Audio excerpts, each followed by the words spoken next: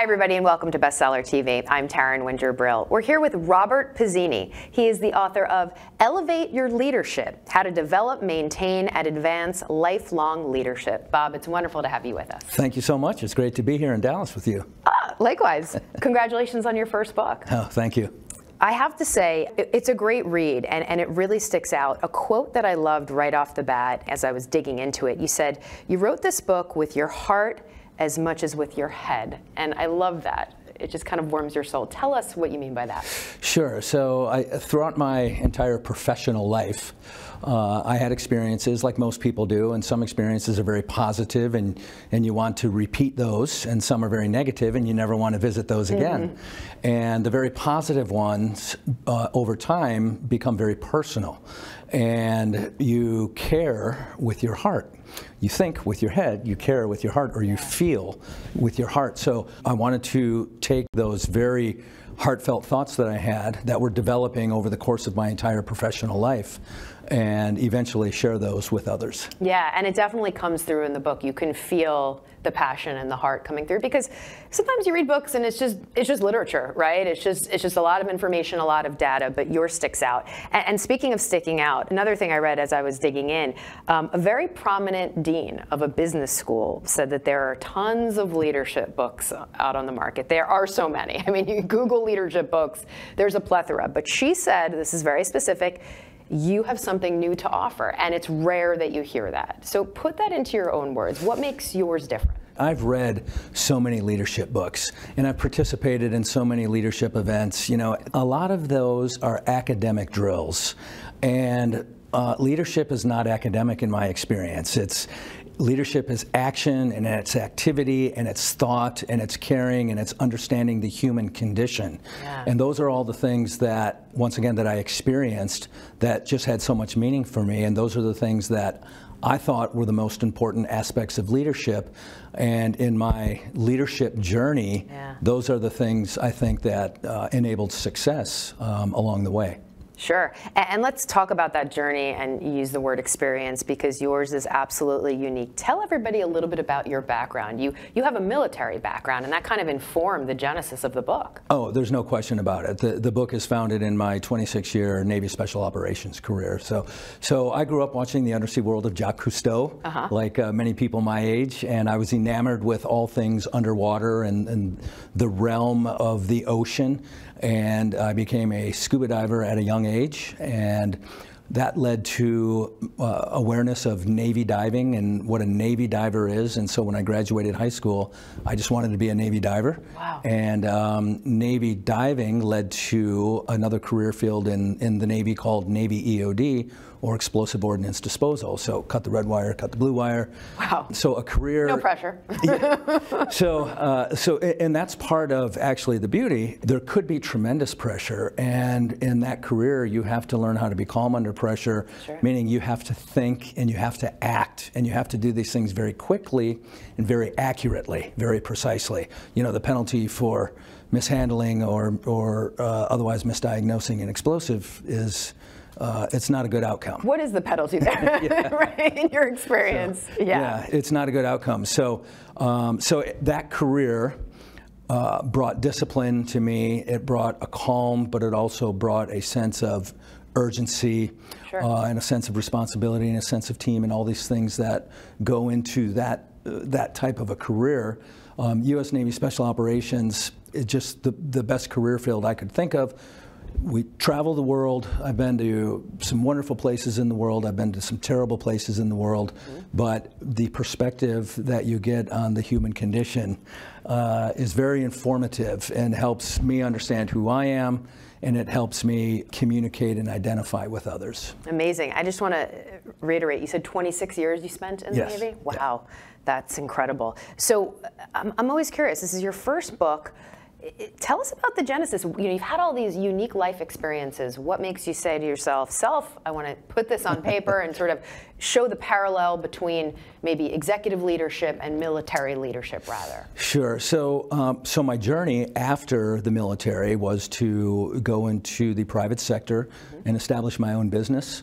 And in the process of creating the business plan, of finding funding, of briefing investors, and then building the facility, and then operating the facility. When I took on the book, I was operating my business for 9 years.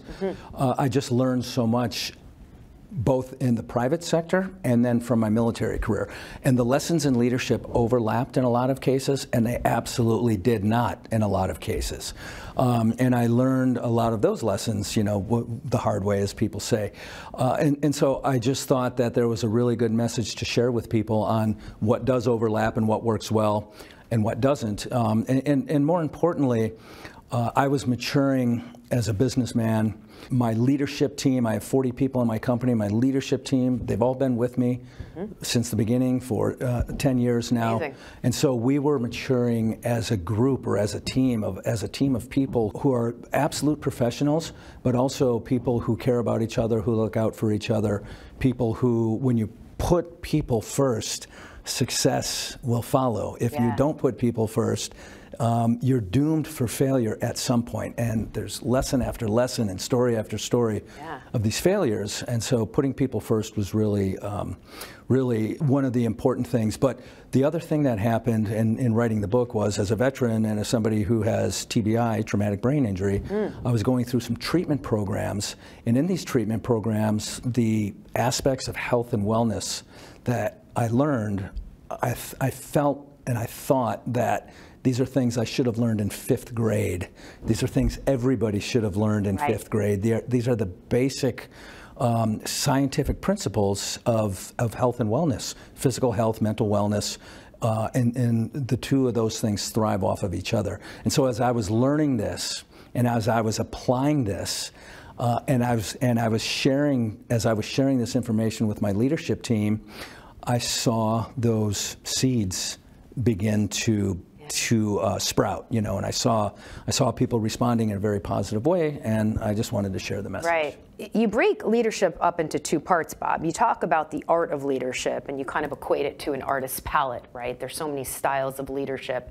It's not one size fits all, rather. But I want to pick up on what you just said, the science of leadership. That's part 2, which I thought was so interesting. When you think about leadership, I think, I don't know, I don't necessarily think about hydration or brain function, even though we probably should be, but you kind of highlight these really important mechanisms, and you say to yourself, well, kind of duh, that does make a lot of sense. So tell us about that dichotomy. Sure. So again, one of the reasons for writing the book, you know, we hear about the art and science of leadership all the time, and there's books written on it, and there's books who carry that title, and there's university courses, the art and science of leadership. But what does it really mean? And it's, for me, it's not all the university level stuff. So the art simply is the ability to navigate through all these different leadership styles and power types and scenarios that are presented to you, and you have to pick up on whatever style or power type or tool is at your disposal given that situation. Just like being a Navy EOD tech, whatever that explosive is, we have to select the right tools and apply them at the right time to get the desired result. So that's the art. The science, for me, is a radical shift from anything anybody's ever read about or learned about in terms of the science of leadership. Because for me, the science is this. The science of leadership is physiological. If we're not taking care of this machine on a daily basis in the ways that I very specifically discuss in the book, then we're underperforming. We might be performing at 50% capacity or 75% capacity or 20% capacity, depending on your health and wellness on any given day. Yeah, I love what you just said, leadership is physiological. One of the stats you mentioned in the book, you say that 42% of executives get 6 hours of sleep or less? Is that right? Yeah, it's amazing. And when I have my seminars and when I keynote and when we have our courses that we do at iFly Virginia Beach, which is where a lot of this originated, and I interact with people, it's amazing how executives thrive on less than 8 hours of sleep. And depending on what book you read, most science agrees that the average adult should get between 6 and 9 hours of sleep every 24 hours. Right. And that's the rest and recharge that is programmed into our physiology.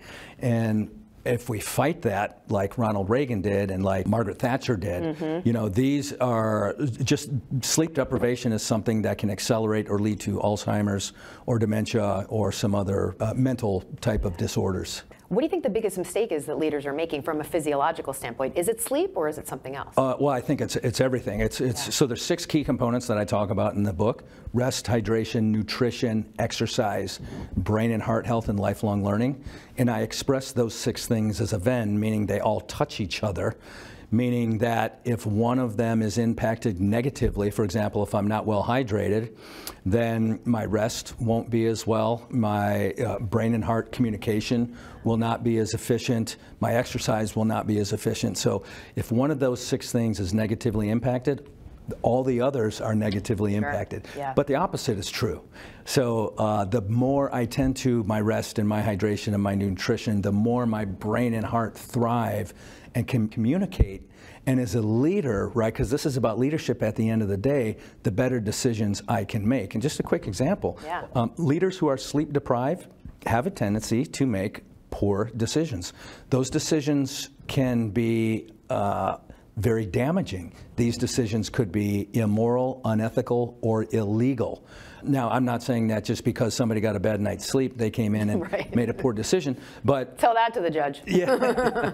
But these things, they all follow each other either positively or negatively. An exercise coach who I interviewed, he works mainly with executives, and he says that when he asks executives to prioritize their day, exercise and self-care usually comes in around number 5 or number 6, which means they probably never even get to it. Exactly. So if you have to take care of yourself and you have to take care of this machine and the mind-heart connection, and the more attention you pay to that, the better you can serve others, because as a leader, it's your job to serve others. And if you're not taking care of this machine physiologically, you are negatively impacting your ability to serve others. It's that simple. Yeah. I wonder, have you seen anyone in real time kind of adopt these new strategies that you talk about in the book, going from getting 6 hours of sleep a night to then all of a sudden really being able to perform and not make hasty decisions? Sure. So I get feedback all the time, and I'll give 2 examples. One is from a gentleman who just left a review on Amazon. It was a wonderful review. He said, Bob, although I've never met you, here's how you've positively impacted my life, both at work and at home. Because again, the better we take care of ourselves, the better we can take care of others, and that's at home and at work, and it's really that simple. So, great positive impact there. In this case, it was about being more in the moment and more conscious for his family. I feel like I'm there for them when I should be more than previously. Yeah, wonderful. There was a young woman who bought my book about maybe 9 months or so ago.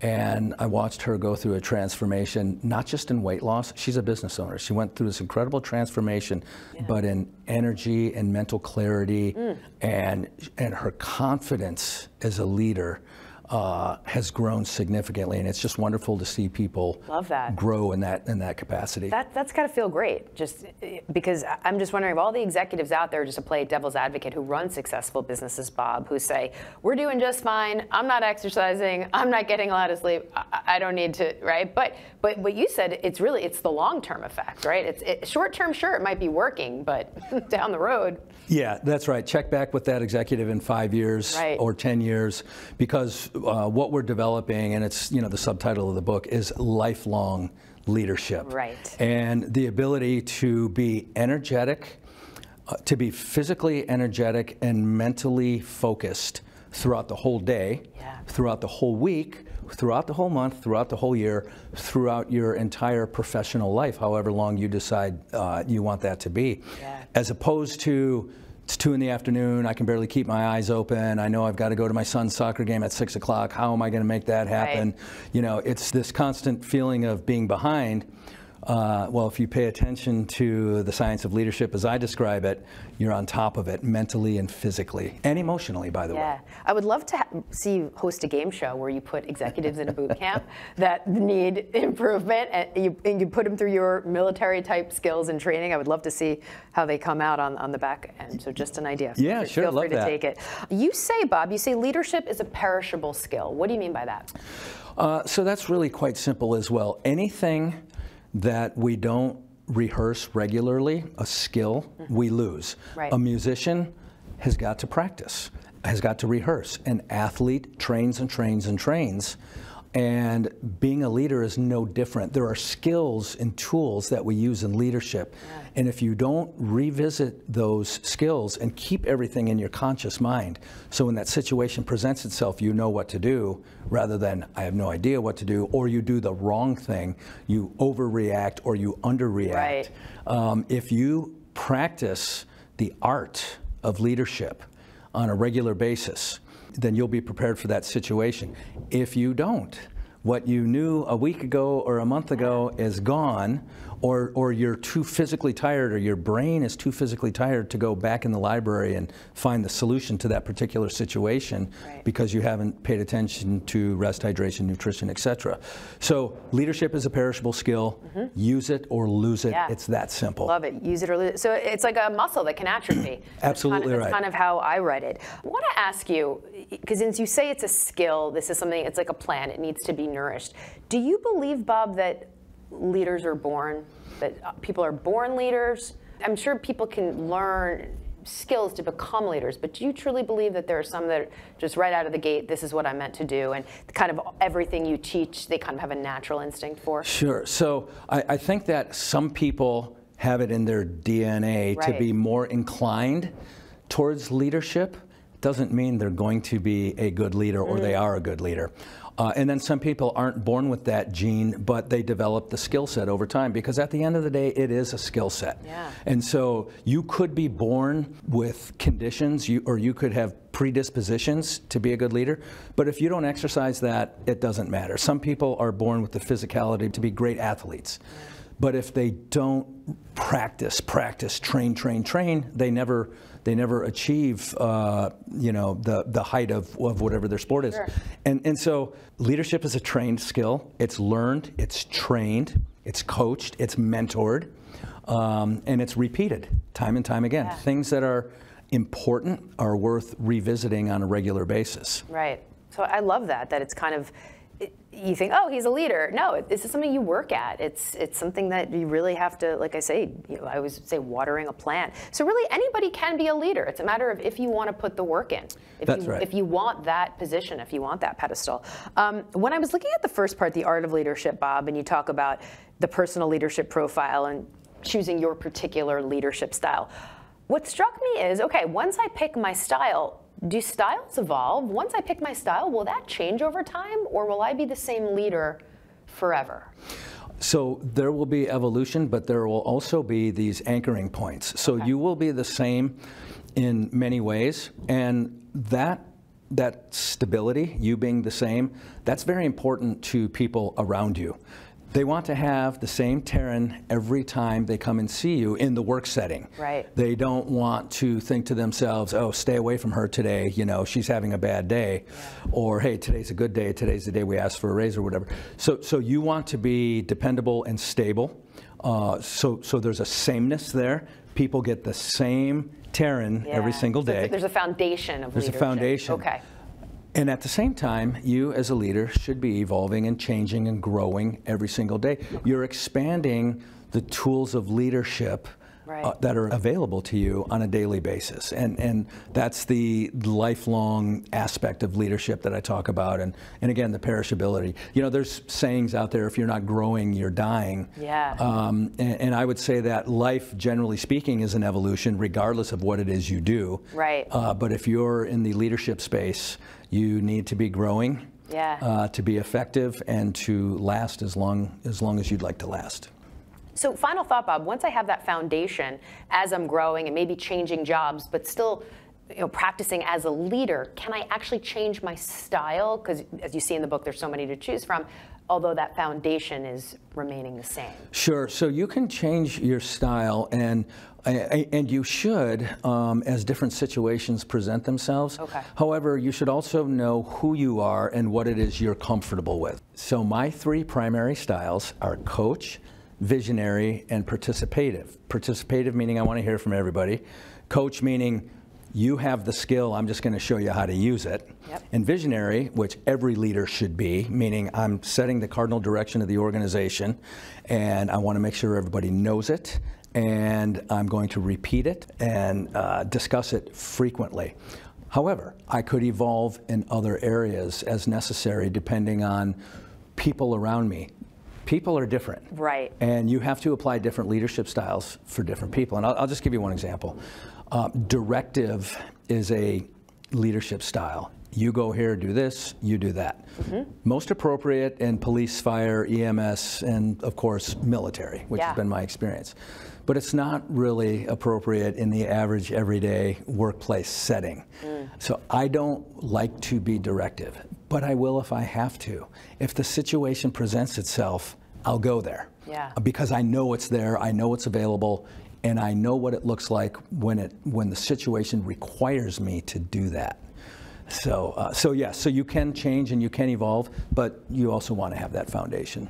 There's so much to get to. I don't want to give too much away, but final question, since this is a book about elevating your leadership, just curious, when you were younger, who were the leaders you looked up to? Or perhaps there's one currently. Sure. So, I love that question because the seeds of our leadership were planted when we were children, actually.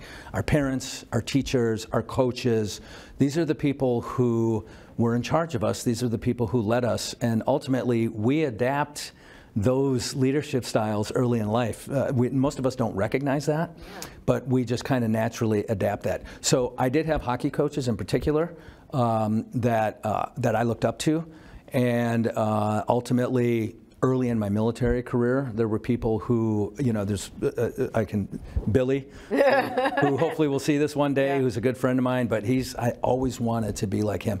His leadership was solid. It made sense. He communicated well with people. If he had to be directive, he would be. So that's somebody I always wanted to be like. And even today, there's certainly people out there. So, I talk about hockey in the book because I coach high school hockey, and that's a leadership role. But I'm developing young leaders, and so there's a lot of people in the profession of hockey, both NHL and kind of more at my local level, that I relate to for a variety of reasons. Good men, good women, good people who are trying to really positively influence our youth. Yeah, well, I love what you just said, Bob, because it sounds like you're constantly elevating your leadership, which is what we all need to be doing. It's been terrific. The book's excellent. We could talk all day, but I heard a little sneak peek that there might be another book coming after this. So a lot of people, and in the reviews, I get asked that all the time, and I do have a draft for my next book called Elevate Your Team. I talk a lot about teamwork and elevate your leadership, so much so that Elevate Your Team is a subject unto itself, and so I really look forward to getting to work on that. Can't wait. We hope you'll come back. And if you'd like more information on the book, just check out our website. It's csweetbookclub.com. That's c-sweetbookclub.com. I'm Taryn Winter Brill. Thank you for watching. We'll see you next time right here on Bestseller TV.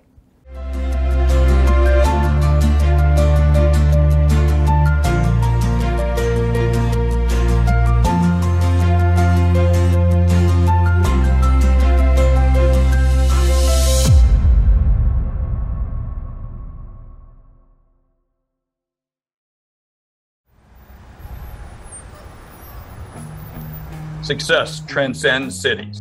As one of the world's most respected business leaders, I know what it takes. Join me now as I sit down with fellow leaders and we share our insights into how you can be successful. My name is Jeffrey Hazlett, and this is All Business. Welcome to the show. From the backyard to the big box, today's guest knows a little about disruption. Jay Steinfeld bootstrapped Blinds.com from an idea in his garage to an early e-commerce powerhouse. eventually selling the business to Home Depot in 2014. Jay tells the story of his rise in his new book, Lead from the Core, The 4 Principles for Profit and Prosperity. Jay, welcome to All Business with Jeffrey Hazlett. Jeffrey, thanks for having me. Well, it's good to have you. You're known as the founder and CEO of Blinds.com, but you built your business story with mufflers and transmissions. Can you explain that? Well, mufflers, but not really even mufflers, franchises. I was the vice president of Meineke Discount Mufflers when there were originally 35 shops, built it to about 800 or 900. And we were in the franchising business. I learned about how to replicate systems at Meineke. And one of those lessons was I was able to take what I built even at Blinds.com, a technology platform, and used it to move into other product categories. I was a CPA at the time. I went into accounting because I wanted to be into business, but I hated accounting. I never liked accounting. I always knew I wanted to be into business. And what taught you in accounting that said, no way, I don't want to do that? Well, you're counting other people's money. I want to make my own money. I don't like to just watch things. I want to participate. I want to be active. I want to build something. And in accounting, you're just watching other people build things. I really wanted to be a participant. So how did you get from Meineke? All right, you're working in the franchise business, and then you come up with Blinds.com. How did you get started, and how big was your first mover advantage in this marketplace? Well, two questions. I got into it because at Meineke, we wanted to, since we were so successful franchising muffler shops, we thought we would franchise other types of businesses. And we looked at the window covering business. The company was sold to GKN, Guest Keenan Edifolds. And then they said, no, we don't want to franchise. We sell mufflers. We want to just stay in the muffler business. So I got fired, and we all got fired. And we decided, that muffler was great, but now let's go into the window covering business. So we went into the window covering business after I was fired, and it worked out. We had a little mom and pop shop, my wife and I was the pop. And then that was 1987. In 1993, we'd heard about something called the information superhighway. And the internet. Right? I don't know what that is. I don't know what email is, no broadband, no Amazon, no Google. But went online in 1993, really just as an experiment, had no idea what the internet was going to be. I had no idea what I was going to be. It was just a marketing experiment to see if I could look progressive to my customers, that I had the latest technology. We didn't sell anything online. And then the next year, 1994, Amazon comes out and we say, you can sell stuff online? Let's sell blinds. And everybody, of course, said to me, that is a ridiculous idea. People can't see it. They can't touch it. They've got to measure it themselves. They've got to install it themselves. And I said, what is the downside risk? So for $3,000, I set up a site to make buying blinds and shades a no-brainer. We called it No Brainer Blinds, the world's most popular and trusted online source for blinds, because we were the only ones. Only source, right? The exactly. only source. So that makes you the category leader without question. Right. As far as being a market leader, it was good for me because I knew nothing.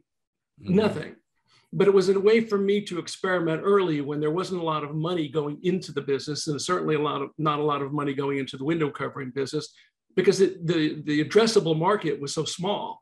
Nobody thought there was a market. So that gave me an advantage. But there were a lot of people who came in after me that surpassed me, and I bought them. And we grew and we grew, and we actually did become by far the world's most popular and trusted online source for Blinds.com is by far #1 in the world. It's still, especially with Home Depot. Yeah, well, that was a big coup right there. Congratulations to be able to see that. First of all, to make a transition is not an easy thing to do, to leave one to go into the other and even survive the business itself, then to make the transition to online, and then, of course, selling out to a big box store. All of those things don't normally go well for everybody. So you beat the odds all the way across. But I'm still perplexed. How did you decide blinds. Was that your wife's idea? Was it really your idea? Window coverings? I mean, it's not something I would be sitting around going, yeah, window coverings. That's what we should do. What made you decide on that? Well, let me get something very clear. I have no passion for blinds. I know blinds inside and out, but it wasn't like I decided blinds. I love window coverings. Right. I want to beautify the world. I want to provide privacy, security, insulation, all those things. It was because at Meineke, that was just happened to be one of the categories that we looked at for franchising. We just decided we'll do it. My wife started it. And then after that, since I was fired and I needed something to do, and I'd always wanted to be in business, I said, I'm a CPA. I'm perfectly suited to sell window coverings. And that's what we did. Now, one of the things you were saying a few minutes ago, Jay, you mentioned that a lot of people say, oh, don't do this, don't do that, don't do this. I mean, how many times did you hear that as you went through this progression of starting your own business and then into the .com and then into the big box before you left? I heard it my whole life. I would say, I'm online selling blinds. And the first thing somebody would do is they'd look at me like, wait a minute, those things right there on the window, like blinds? And then as I would grow it, they'd say, wait a minute, do you have employees? Do you have an office? I didn't get any respect. Finally, when I sold the company to Home Depot, they started thinking, well, maybe he actually had a business. He's got something. Maybe he's going to make this thing. Seems like it might have worked out okay. That's kind of like the actor that goes to New York and the family doesn't pay any attention, but all of a sudden he wins an Oscar or an Emmy or a Grammy, and then everybody's starting to pay her, or even maybe a Tony. Let me ask you a question because I thought was very unique. You also were a pioneer in digital content, marketing of sorts, creating your own do-it-yourself videos when YouTube barely existed. Right. How did you come about doing that? What made you think of doing that? First, I don't think anything that I ever did was brilliant. It was just logic. If you want to show somebody how to install a blind, create a video. It's so much easier. There was nothing, it was just logic. So what I did is I hired somebody for, I think, $500. We created 3 12-second videos of me installing the blind in my bathroom. And the videographer was the voiceover and he edited it and we put it online. We said, look, you take it out of the box, put in the brackets, slip it into the bracket. It's a no-brainer blinds and shades. That was it. That was the whole video. You can see them at jsteinfeld.com. I still found 2 of them. They're hilarious. I look at them. I've got hair, so they're pretty old. So, and for those who are just listening, he might be a little hair challenged. So there we go with that. So since you grew this company from the ground up, how did you build a winning culture? How did you go about building the team? Well, when I started, I had no idea what culture meant. Core values meant nothing to me. I thought they were just some squishy ideals that you put on a plaque, hang on the wall, and never think of again. But the year after I went full-time online, my wife, Naomi, had been married 25 years. She died of breast cancer. I had to be introspective and think about what makes me tick. And long story short, I came up with some thoughts as to what propels me, what is important to me, existential thoughts that people think of all the time. I felt like I needed to do it. How am I going to raise my kids? How do I be optimistic ever again? And came up with 4. Turned out only one of them was true. But over time, it was important to me to think about it. And the things that we believe, the 4 E's, about experimenting, evolving, expressing yourself, and enjoying the ride. All 4 of those are what I do. I wake up and that's what I do. And once I realized that, I embedded it into the culture. And everybody there knows that their job is just to get better and to become better than they ever believed possible. The purpose of blinds.com was to help people become better than they ever believed possible. That's what I did. That's what everybody did. And if everybody is getting better, and if everybody is helping everyone else get better, you have excellence that is just happening automatically. It's like autonomous excellence. And that made it easy to lead because everybody was improving, not just themselves, but the processes, the customer experiences, the service providers, all of our stakeholders, our investors. Our job was to help everybody get better, and the community, of course. So that's what we did. It was that culture that allowed us, this tiny little group of people with virtually no money, to do things that Home Depot and Amazon could never do. They never did. And that's why ultimately Home Depot bought us. Yeah, and I'm sorry to hear about your wife, Naomi. Do you think you would have found those principles, those values, if it hadn't been for that incident in your life? Do you think you would have been as introspective? I mean, sometimes, a lot of these times when we have something big occur in our life, maybe it's even our birth of our grandchildren, or right. Losing a loved one, or maybe even losing our jobs. Do you think that's what was a catalyst to help you maybe introspective a little bit? Well, it was certainly the catalyst. The question as to whether I would have ever been enlightened and have been able to do what I did is a question that I'll never be able to answer. I don't think I would have. If I have to be really honest, I don't think I would have been able to do that. But I was forced into an inherently motivating situation that I needed to. I had to do that. So would I have done it? Would I have read a book and said core values are important? Well, I'd already read that, but I hadn't done anything. I don't think I would have, to be honest. It's a difficult question because now I'm thinking, wow, the worst thing that happened to me in my life, my wife dies. Yeah. And that's how I was successful. That's hard to reconcile. It certainly is. We have a lot of people in our Hero Club and the C-Suite Network, and their businesses are based on values. And we find that those values drive everything that they do. They have employees who are more engaged. They have customers who are happier. They have, they gross more money. They net more money. They have vendors who want to do more business with them. Now that you see those values that you've got right there in the book, Lead from the Core, do you see those values now being like, oh my gosh, I can't believe I didn't have them before? Or maybe they were there and you knew they were there, but now that you have them, it's like night and day? Well, they were there, but I wasn't conscious of them being there. It took introspection and really understanding and looking deeply as to what was there, what was to be revealed. But once it was revealed, once we understood what really mattered, not what we aspired to be, but what we were, the business took off. And we said, we can become so much better than what we've been told we can be. And we did.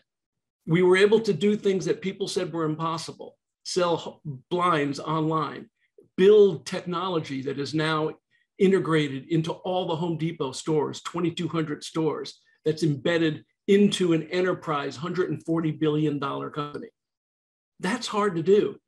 We did it. Yeah. And that feels really good. Very That's gratifying. Amazing. And I having been in a Fortune 50, Fortune 100 company, as an officer of that company, I know exactly what you're talking about and how difficult that is to do, and to bring a culture into another culture and win with it. I want to ask you, Jay, since you grew this company from the ground up, how did building a winning culture play into that?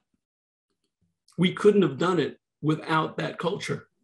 We couldn't have built technology unless we all believed that we could become better than we were the day before. It was about the evolution every day. Success for us was becoming better every day. That's how we define success. If we could get better, if we could help somebody else get better, if we could improve a process, a system, a customer's life, we were successful. And as a result, we were all every day, multiple times during the day, successful. It wasn't about selling the business or achieving 100 or even $1 billion of revenue. And once you had that type of attitude, although there's a lot of accountability because everybody knew they had to get better. It wasn't, we'd like you to get better. It was, you have to get better, because how are we going to evolve unless we improve? How are we going to beat Amazon? How are we going to beat Lowe's and Home Depot?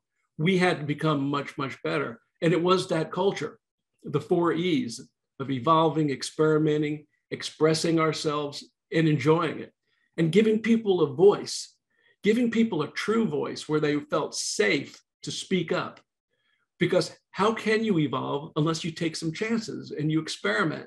How can you experiment the right things unless you ask people for input, data? People weren't afraid of disagreeing with me, disagreeing with anybody, because we wanted to get to the truth. We didn't just want to feel good. We wanted to be good. I love the last E, enjoying, because you do have to enjoy the ride. Otherwise, why are you doing it? It's got to be a little fun, which I think is important. Let me ask you, as you made the transition into Office Depot, you had one culture, not Office Depot, Home Depot.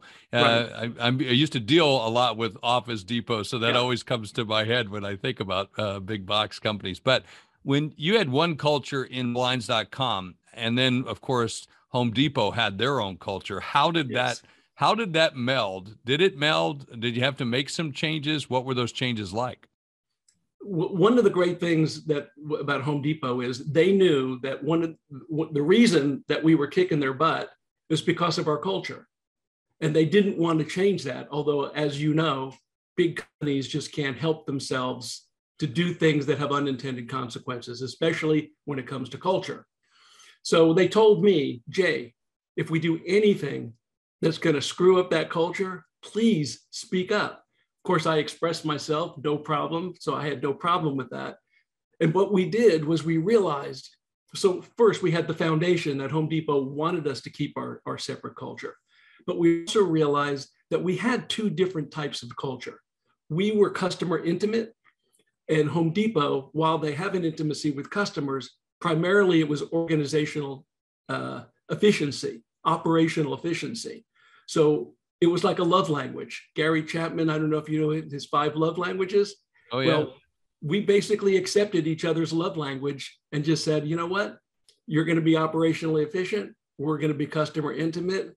Let's just not mess around with the other, because look, we're not going to change Home Depot, and they didn't change us. We coexisted beautifully. And by the way, we became much better operationally efficient because of what we learned at Home Depot. And I think maybe we had a little influence over Home Depot as well. Let me ask you another question. You stayed there for 7 years in the leadership team. That's almost unheard of as well. Usually after an acquisition, CEO might stick around for a year, maybe 2, but I don't think I've ever counted on one hand they've stayed around for 7 years or even longer than that. Well, there was a good reason for that. I didn't have to stay. I had no compelling reason, no technical reason to stay. I stayed because I wanted to. I stayed because I was excited about the vision of taking our platform, what we called Autobahn, and extending it to other product categories. That's something we always wanted to do, whether it be custom tables and chairs, irrigation systems, whatever. And with Home Depot, finally, we could do that. So I didn't want to leave until that vision had been achieved. So it took us a while to get there, but we did it. And once we were now doing countertops and sheds and storm doors and decks, it was, okay, it's time to leave. I've got my successor. I know that the core values are embedded into the company and everybody knows what that is. Oh, and I've written a book just to make sure that whoever is new will be able to see what the history was, what the core values are, why they didn't just come willy-nilly out of some other book, that they're true to us, so that those core values would continue forever. So it was time to go.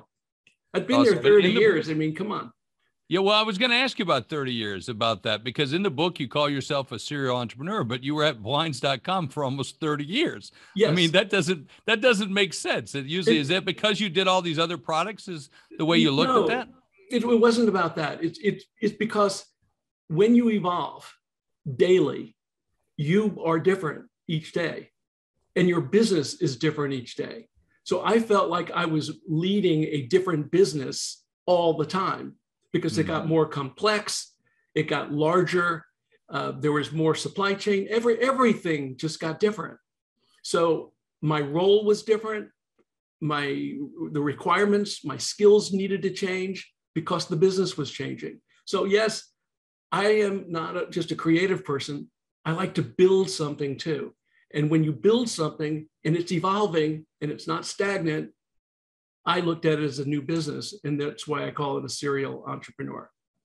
That's awesome. Hey, in less than a minute, because we only got a minute left, I want to ask you this last question, because in the book you say you aren't retired, you're rewired. Right. Can you explain that? Yes. If you have those core values of evolving and experimenting and expressing yourself and enjoying the ride, well, you're going to continue to do that. So I started teaching at the Rice Business School, graduate school. I got on 5 boards to help them. Wrote the book.